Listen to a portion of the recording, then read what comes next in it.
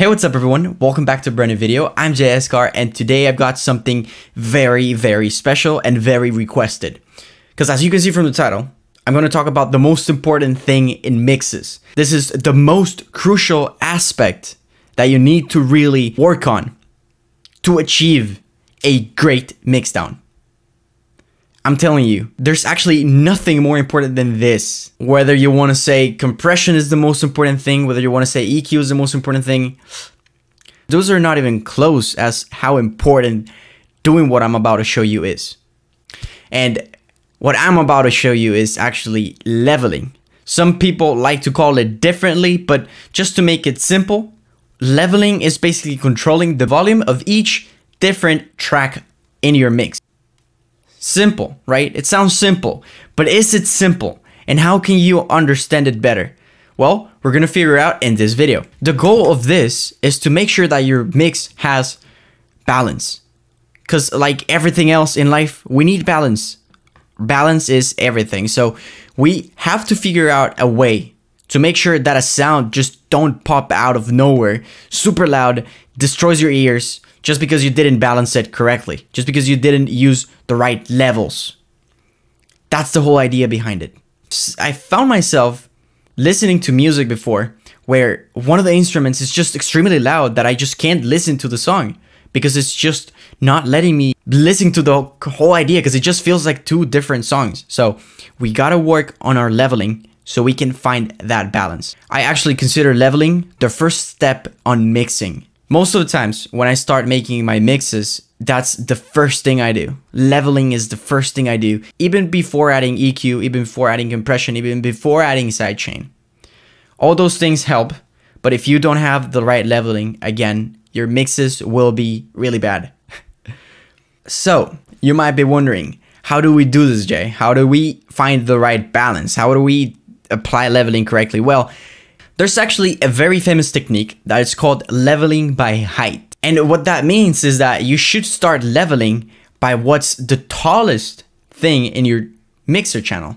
So all you have to do before start leveling is understanding what's the core of your song.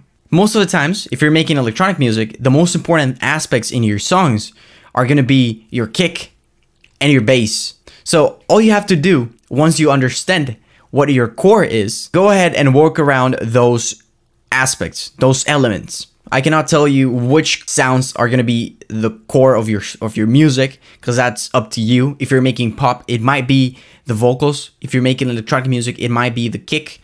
If you're making rock, it might be the guitars. Who knows? You know, it just depends on what you're doing. All you have to do is pay attention to it and see what you want to have the tallest. You have to pay attention to what you want to have at the top, what you want to be, again, the focus of your song, the core of your song. Once we get that clear, we're good to start off with the tutorial. All right, so just to show you guys real quick how I would normally do my leveling, I have a project here, which it's a song I haven't released yet, but I figured it was good as an example, so I don't have to make something up just for the tutorial.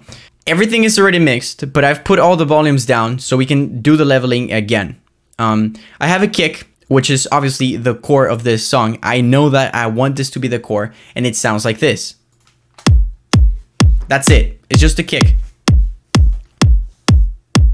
What normally some people do is make every single track minus 6 decibels. You can read it here. It's minus 6 decibels. And once you're at minus 6 decibels, you can start your whole mix, right? And use minus 6 decibels as the starting point, let's say. But in this case, I'm just gonna leave the kick as it is, just as max volume, normalized at 0. All right, we're actually gonna be mixing every single element that is red. I actually just put everything on red, which is gonna be a kick, claps, more claps, some noises, a bass line, chords, and a synth. Now, I have my kick at 0, and what I would normally do is put everything else at infinity, at minus infinity, and we're basically gonna be bringing up the volume of each sound from there till we find the right balance. The way you can understand how loud some of your sounds should be depends on your genre. So go ahead and listen to the most famous, the best mixed songs out there that are in your genre, and pay close attention to them and understand how loud the claps sound using the kick as a reference, how loud the basses sound using, again, the kick as a reference, so you can understand what balance they're playing with. So you can apply that to your own music. Honestly, for anything, if you study everyone else's music, you're gonna get better. So let's start off with the clap, and let's see where the clap sounds good at.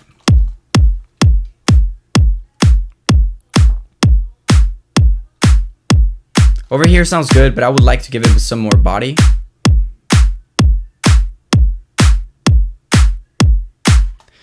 That sounds pretty okay to me. Now let's implement the second clap. I have another clap.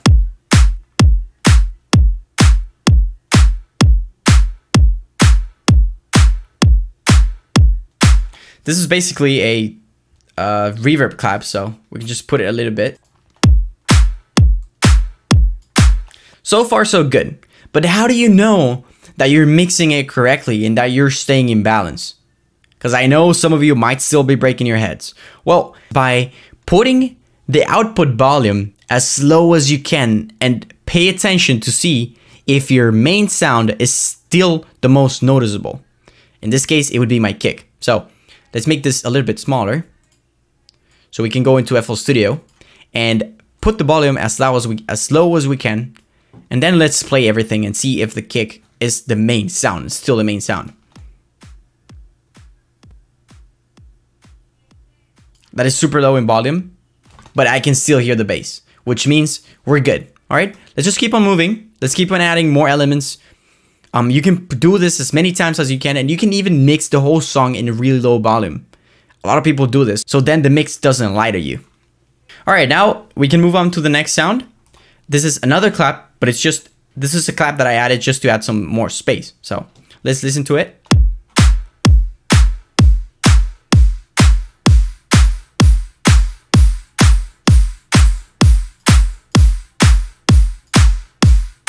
I like it around there. Now let's add another clap that I have to do basically the same thing. It just has more space.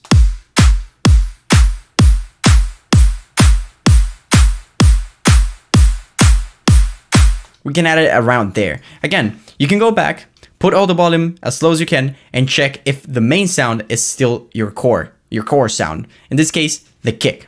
Since this is an effects, so it's basically white noise, I'm gonna add it at the end. Now, what's the second core? I need to really think. What's the second main sound of my song? In this case, I think the second main sound is the bass. So now we are at the bass. Actually, in this song, this is just a different example. Everyone's gonna have different thing. I have a sub, a mid bass, and a high bass, basically. So let's play this one and see where we can find the right balance of having the kick and the sub as the main sounds.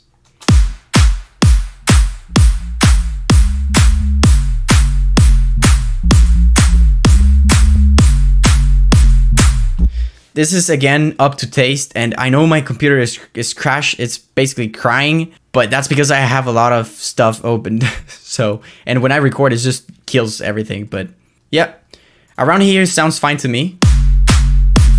That's good. Let's now add the second bass.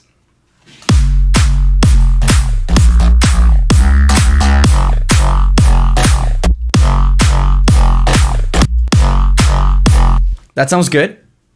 Yeah, good enough for me. Now we can add the third one.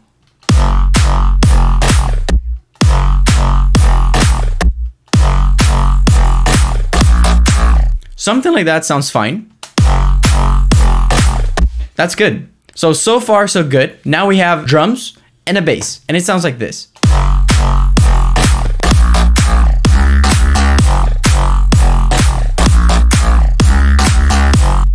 Notice that, yes, they do have sidechain already, but if you can do the leveling before adding any EQ, any sidechain, anything, you will get a better result.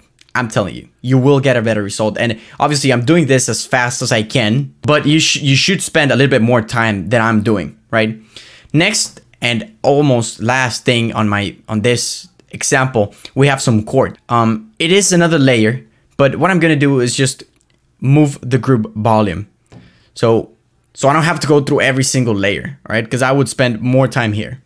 So let's play the chords and make sure that it goes well with everything else. So we make sure that it doesn't kill everything again. So let's play it.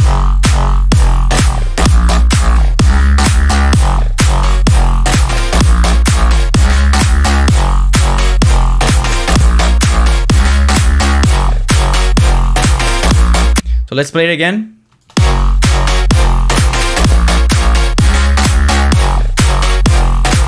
Let's just leave it around here. So far, around there, it sounds good to me. So now, let's move on to one of the last things, which is the synths, or the leads. This is, again, one of the main sounds. Like I've said, I tend to see electronic music as kick, bass, and leads. So, this is the last thing. We gotta make sure that it has body, but we also have to make sure that it doesn't need everything else completely. So, let's play it.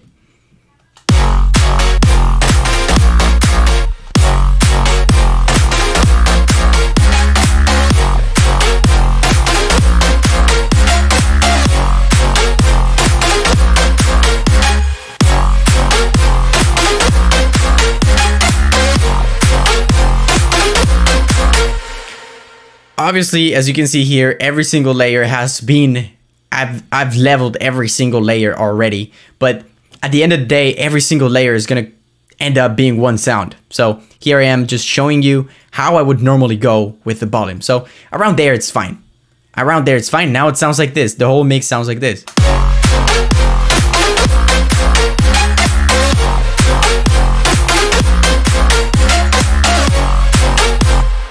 After that, we can add the actual effects that I had here. So a noise thing. Let's put it up. Not so high. Around there. That's fine. And then we can add this. I don't know what it is.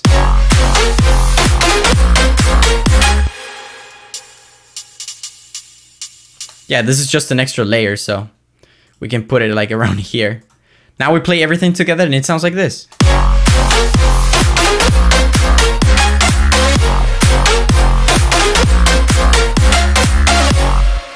We can go back to FL Studio and put all the volume down, but remember, not completely, just a little bit, and see if the main sounds are still noticeable. So let's listen to it. I can hear the kick, I can hear the bass, and I can hear the lead. Everything as clear as they should. To me, this sounds good. I would release a song like this. Like I've said, you gotta really spend some time listening to this. Not knowing how to correctly do leveling is gonna overcomplicate your producer work. If you're trying to fix the volume of two different sounds with EQ, you're gonna ruin your life because you're gonna overcomplicate something that should be easy to do or not so complicated. So again, spend time. You can't do this in 1 minute or 5 minutes like I just did. You have to take your time, and 1 decibel can really change everything. So be surgical when doing this. Do it slightly and pay close attention to it. Another thing that I would suggest you is take some time off.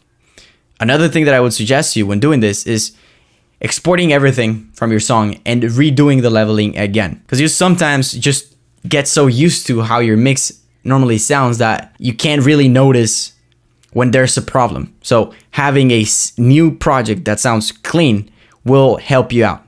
So that's pretty much it for this tutorial. This was leveling, and this was the most important thing in mixing. Again, don't sleep on this. Leveling is the most important thing. It really is.